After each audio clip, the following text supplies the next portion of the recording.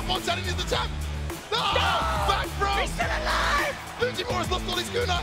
Needs one more hit. The EX kunai coming. He's gonna jump. He's Bonchan! gonna jump. Impressive medium after the flop shoulder. Oh my day! And Bonchan finally converts. One more hit can do it. Peekaboos. He's looking to close it out with the perfect. Oh, he gets it. CEO 2019 champion. Give it up for Nee. Hey everyone, and welcome to ESPORTSIN30. I am Brody Moore, and the man beside me is none other than Drewface. Now, Drew, there are probably some jabronis out there that didn't see what went down this weekend. What went on? Brother, I bring to you a message from Daytona, Florida. There is something that happened this weekend. I, the purveyor of hype and fighting games, brings to you CEO when wrestling and fighting games come together. Well, yes, it was definitely one of the hypest events of the year. Jesus, before we get to chatting, let's start our CEO recap with some Street Fighter V highlights. Ah!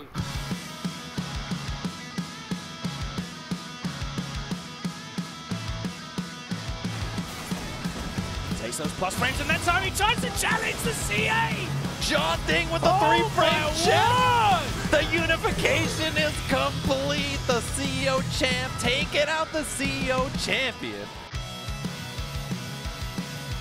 Not got a great position now, just got to be careful. Yeah, Dino goes for a fake out on that boom. Another one. Oh my God! And that time a Oh Young my jumping. God! The preemptive jump in, and Bonchan, it's like he's seen this entire set before. The button and the throw, all the right reads from Bonchan. Another meaty. I'll just interrupt that. Oh my days! Did he get the trip guard there? The recovery on the trip guard gonna do it. The Bonchan! damage. Oh my days! What a dominant performance, Logan. Oh no! That. Sweet recovery. That was greedy from Fudo. Oh, the reaction. cancel! Oh, The call out! He's going Yes! Oh, and he gets his round after round! And it's another set point for Machobo. So takes the dash. Oh, not the anymore, the throw, shimmy! And Machobo is going to winners finals. Wow! What a turnaround. Chooses not to get the side switch off that. He goes for the back throw. Back to neutral. Going. Just click with a Tenko. Oh my God, what a turnaround. Goes on a slide. Oh, what throw bait! He can't, he just has to take the throw. You can chip him out. Oh, he's Stand medium connects. Oh, the overhead! And Bonchan is in grand finals. Oh my, he's takes every throw and the activation on plus. Oh, that's flying. Oh, no, he drops it. He drops it. Oh, no! What happened? Oh, my God. Still got the critical on Fujimura though. has no kunai left. He's got the CA. Can't get hit. Machobo can't get hit. Kazagiri into the critical arc. I told you, Logan, when it's your day, it's your bloody day, mate. This is so tight. Goes in. Fujimura gets a counter hit. Release. Is it going to be enough? Oh, And we have a reset. Fujimura's reset the bracket. Oh, great neutral jump. Perfectly timed. Hardly used the jump against kunai, but yet Bonchan ready to anticipate it.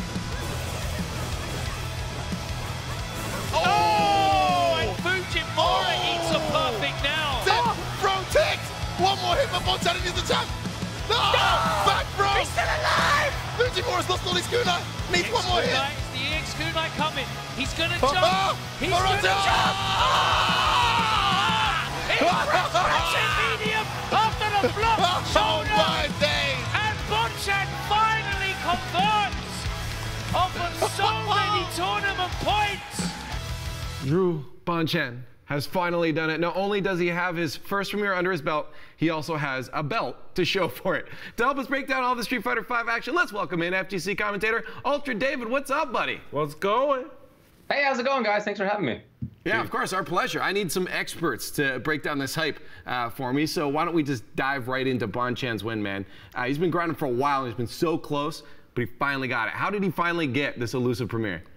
I think it's not a surprise that he won a Premier. He has won big tournaments in the past, and he's done it with weaker characters than he ended up doing it with this time with Karin. So I'm not surprised at all. The only, maybe if there was a surprise, it was that he didn't win Premiers for a little while, but you know, he took some time off from playing competitively, and you know, only half a year after really coming back in force, he's already won a major Premier. So I think it's not a surprise.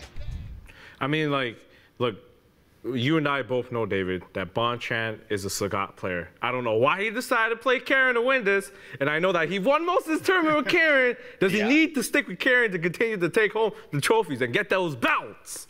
Honestly, probably. He honestly probably does need to stick with Karin.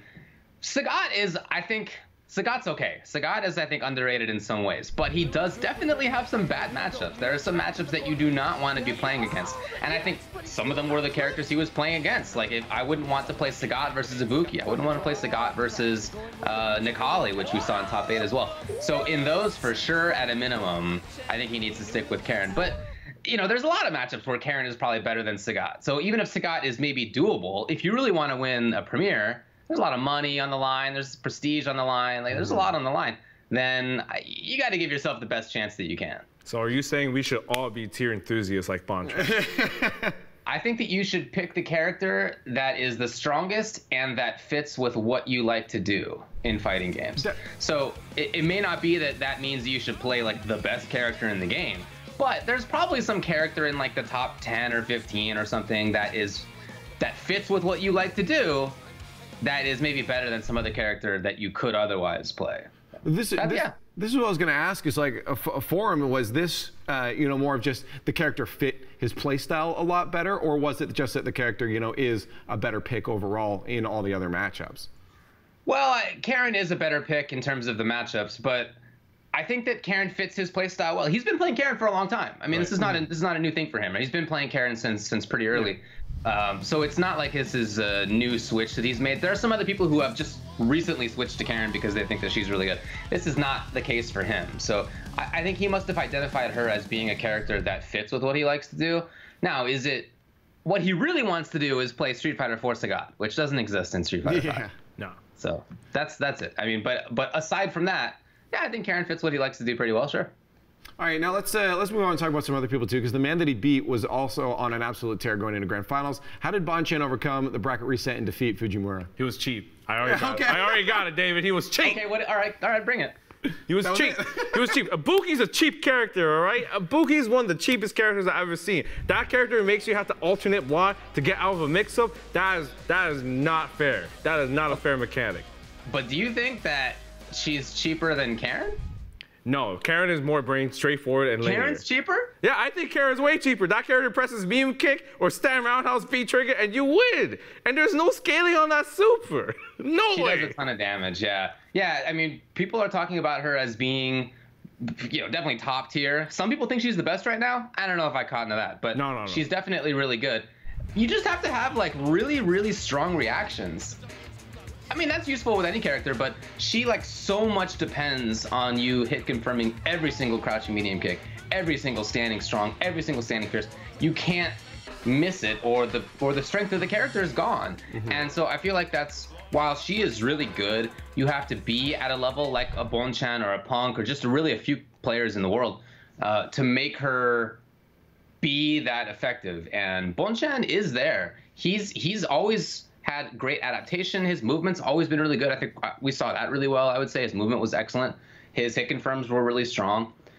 So I think that his playstyle versus Fujimura was just kind of what he's been doing. But you know, in those individual mix-ups, sometimes he was ready. Things worked out. It's hard to sometimes pinpoint exactly why somebody wins on any given set. But yeah, I think that all the aspects of his game were really, really going well. Are we going to see a lot more like Karin's just popping up then, do you think, in the next little bit? Well, for sure, because Ibuki's a way harder character. Ibuki's a way harder character. It's Karin takeover, right? Yeah, it's definitely Karin takeover. That blonde girl is going to ruin lives.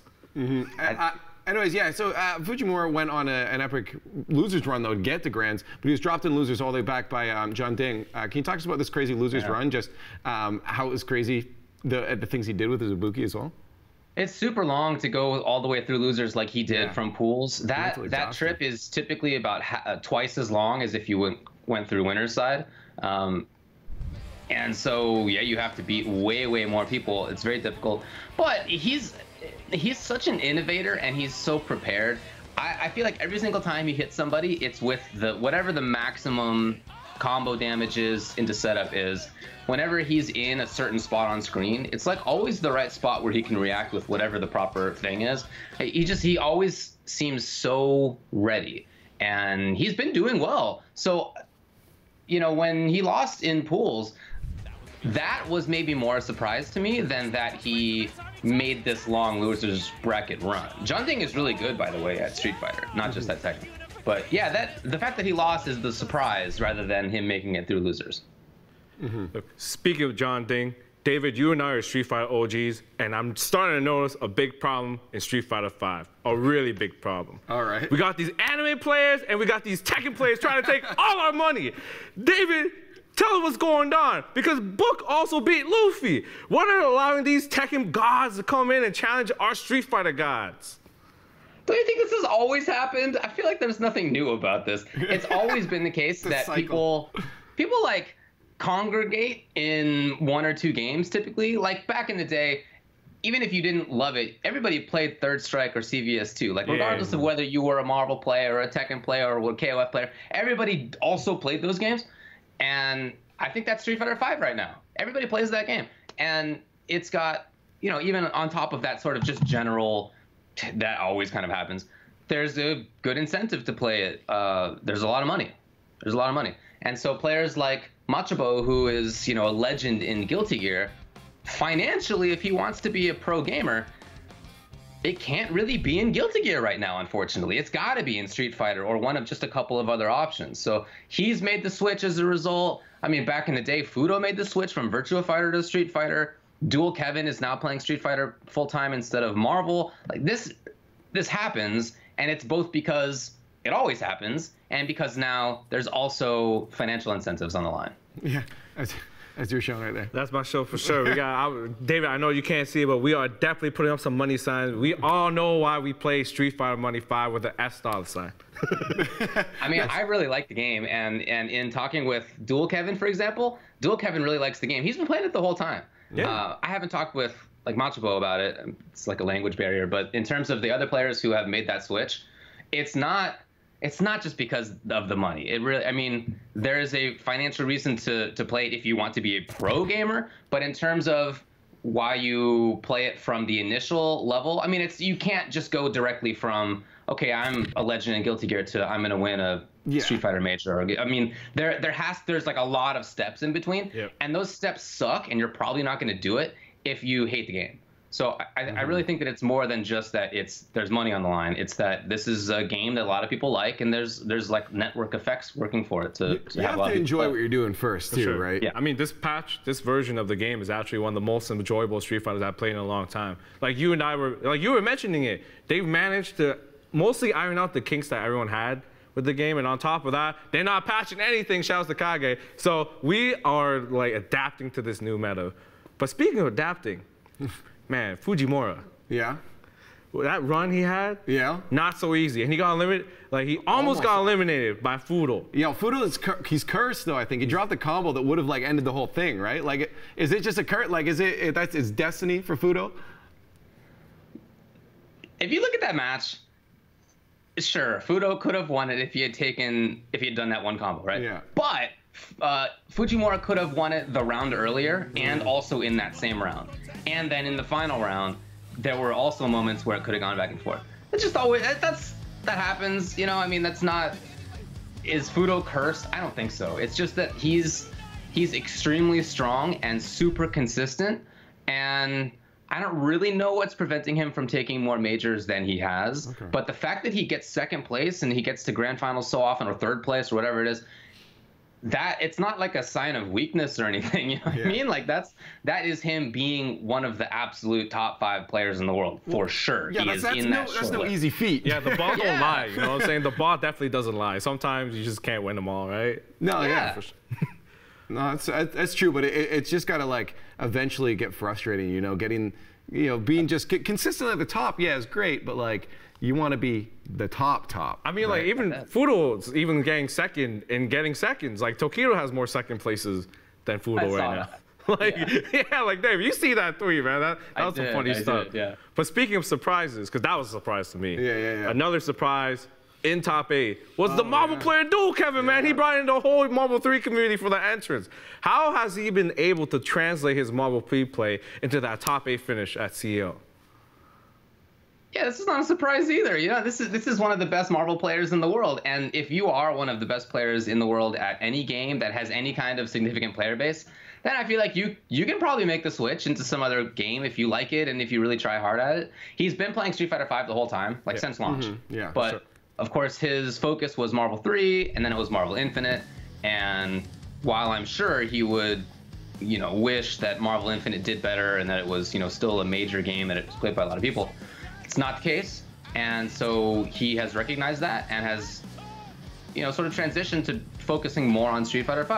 And yeah, no surprise. You see a lot of the same things that you see in his Marvel play. You see really, really good space control, because he was able to play a zoning space control game in Marvel, which is hard, especially Marvel Infinite. That's super hard. But he did it because he has great understanding of spacing.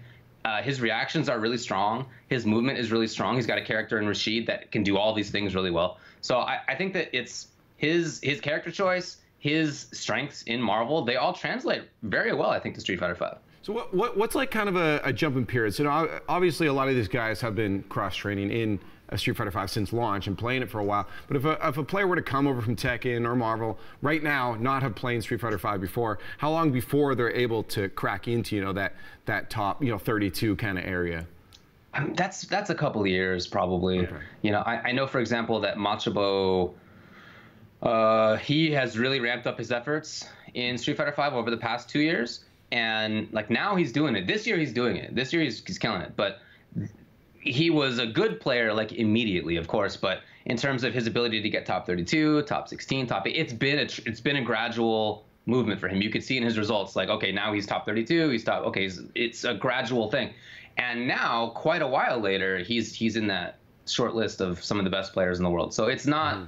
It's not a fast transition. It's something that you really have to spend time on. And that's why I say it's not something you can do if you don't like the game. Yeah. If you think the game sucks, you just too much time invested. No. It's just not worth it. Yeah. At the end of the day. Anyways, UltraDavid, unfortunately, we are out of time with you, but I just want to say thank you so much for joining us today, and we appreciate chatting some Street Fighter with us. Thanks a lot for having me. Yo, now, of course, hey, I'm trying to throw. Hey, my bad, There's so many other events to talk about from CEO. Let's check out the absolutely epic Tekken 7 event. He tried to sidestep. That might be it. You have to be careful. Don't whip. Don't whip. Oh, my God. And, oh, my God. He's doing it standing. He's doing it standing. Oh, my God. This is huge. Oh, yeah. Is he going to play defensively or is he going to try and close it out here? What's going to happen? Gotta be careful. Oh, the range dart.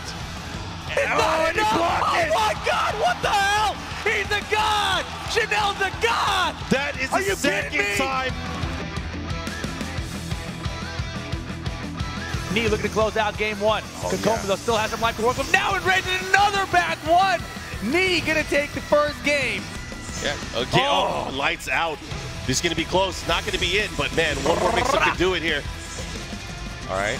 Oh, and again, double low. Do it. Damn, that was quick. Knee taking it with a convincing 2-0 over Kakoma. My gosh, he has him there. This is bad for JDCR. He's enraged now. He's gonna have to do something. One bar. No signs of Hawkins that time. Uh-oh, this is bad. Yeah, very bad. The 50-50 is going to come into play down forward 1 or down 2. There's the down forward 1. Knee 3 rounds straight here. He doesn't have enough life here. One more hit can end it. Yeah, but anything can happen. What's he going to do? Trying to close it out. 1 pixel left with James. And the down 2 going to take it. And Knee going to advance to the grand finals. Oh, man. Has rage as well. A lot of damage. Oh, my gosh. The third hit. Finish it. Power crush again. Oh, watch out. Not that much life left there for Rongchu, and look at that. Left on the down back too. This is how we got countered last time. Oh, great positioning there. Able to use the throw break to his advantage. Oh boy, that it is. Chanel 2 over Rongchu. 15 seconds left. It blocks. 13. Oh, what a sidestep. Chanel to the wall.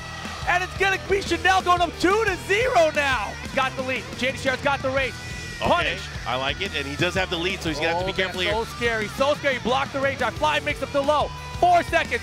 Who's gonna take it? JDCR's got the lead. 2 seconds, 1 second. Who's got it? Oh, he pulled it off. It's a tie. It's a tie. But Chanel wins. because it's a tie, he had the round lead, and it's all over.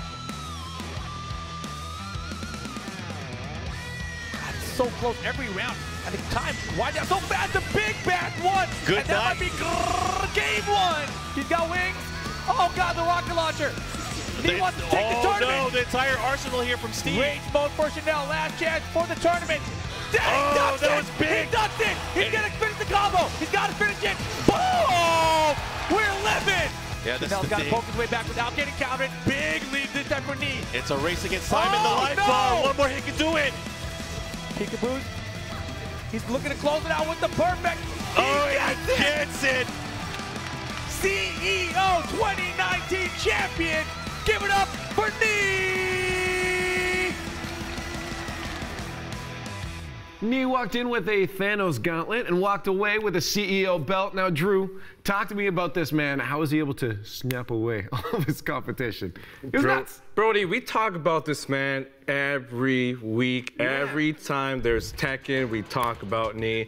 He is the center of attention. He is the man to beat.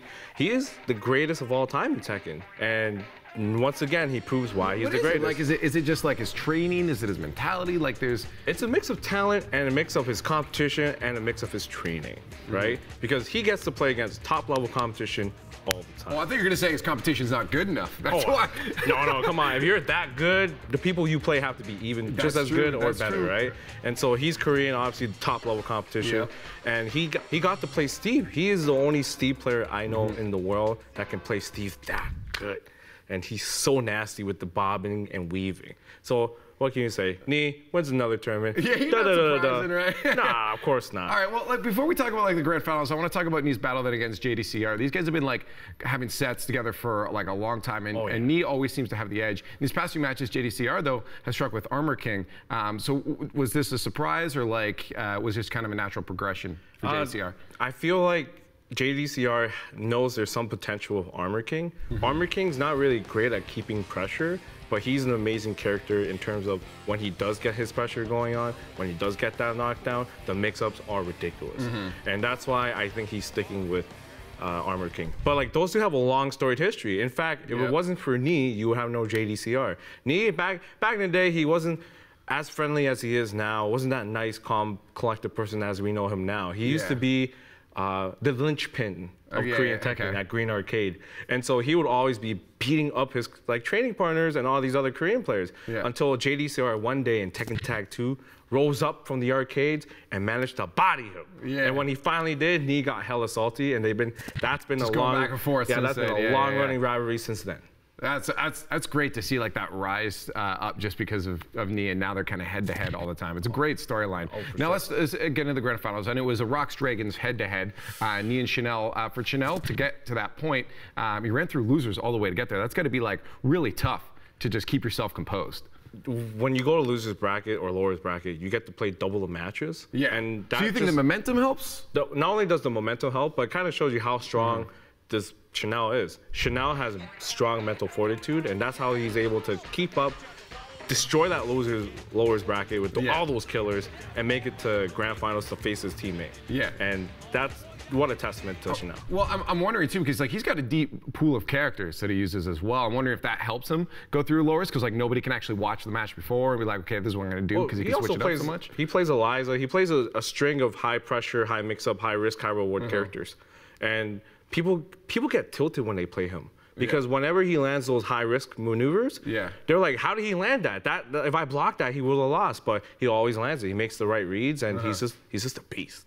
Okay, well, let's talk about his swagger too. This guy pops off, right? Like dancing in intros, and always after his win is popping off. Like, is he right now probably the most entertaining person in Tekken, do you think? Or is there someone else that matches? I love Kokoma. I think Kokoma has much more personality than the others, but Chanel is definitely up there as well. But like I said, Chanel's a great person to play with, a great ambassador of Tekken. I just love what he does, man.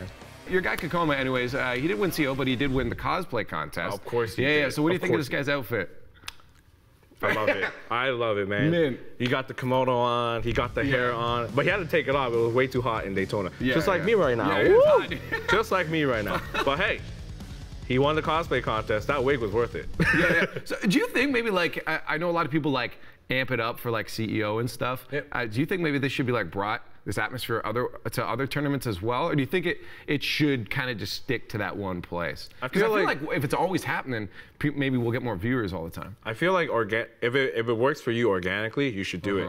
But CEO is so unique because they take these creative risks in their tournaments. There's no other event that has a wrestling segment to it. There's other events that have cosplays competitions, but not to this degree, right? This is so, they put so much effort and time in making sure that every event they run is a premier event. And that's why it's so hot, like, woo, so hot.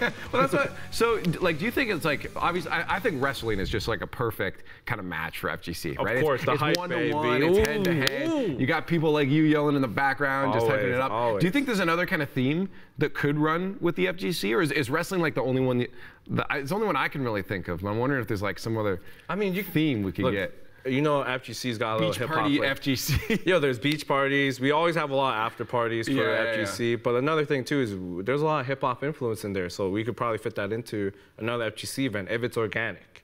So we'll see. That's what I was wondering. I'm like, wrestling, it feels like just the most appropriate overall. Overall, for sure. Yeah. Now it is time, Drew, for us to get to your MVP for CEO. So who are you handing your belt to? Oh, I'm definitely giving my belt to Chanel, baby. That was a crazy loser's run. But also, man, Kokomo's up there. But no, Chanel, baby. Forget about it, Chanel. You're the best. So why? Okay, obviously there's a bit of a debate there on who it should be. So why are you picking Chanel? Like, give me the deets on why over Kokomo. What Chanel did, especially in that extraordinary losers run, taking out all those names, JDC, right? Kokomo. Oh my lord. And like much more. He cock blocked so many Americans, right? He cock blocked so many Americans. Kadokura was about to beat him, this close to beating him. Takes her out, right? And all of a sudden he goes on this extraordinary losers run. And now he just has to fight Nee, who he plays all the time. Is his trading partner. Of course he's gonna lose to Nee. Right? That's the one person you should expect to lose to. Someone who knows you the best. So like, what can you say? What he did, he played double the amount of games compared to everybody else. A lot of mental fortitude was needed to do that. That's fair. I think he gets it. That's fair. All right, Drew, I'm gonna let you go. You've been popping off all day. I'm gonna let you go get a towel. Baby. But there it is. Chanel is Drew's CEO champion. That's all for today's Esports in 30. Thank you to UltraDavid for hanging out today. Tomorrow's center of attention is doted to you for the Epicenter Major. Until then, hit us on our socials at Squad State. We'll see you later.